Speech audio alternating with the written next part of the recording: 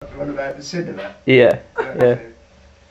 Well, the couple went to the cinema again and settled down in the seats, and Eli said to Enoch, he said, you know, he said, this is a cowboy film, they say. He said, you know what usually happens? He said, I bet you what happens in this. He said, halfway through the film, the hero will come galloping into town on his horse, he'll try to jump over a 5-barred gate, misjudge it, the horse's hoof will hit the gate, it'll throw him off and he'll land up in the ditch.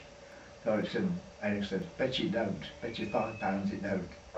Film starts, halfway through it, hero comes galloping in, jumps over the fence, 5-barred gate, hits his horse's hoof, tips him off into the ditch. When the film was over, Enoch said to Eli, he said, well, he said, I expect I owe you £5, don't I? Because you were right about the hero coming in. And Enoch said, no, you don't. He said, I've got to be honest. He said, I've seen the film before. And Enoch said, well, I've seen it too. He said, well, you daft. And he said, why did you bet when you seen the film? He said, well, I didn't think the hero would be soft enough to do it a second time.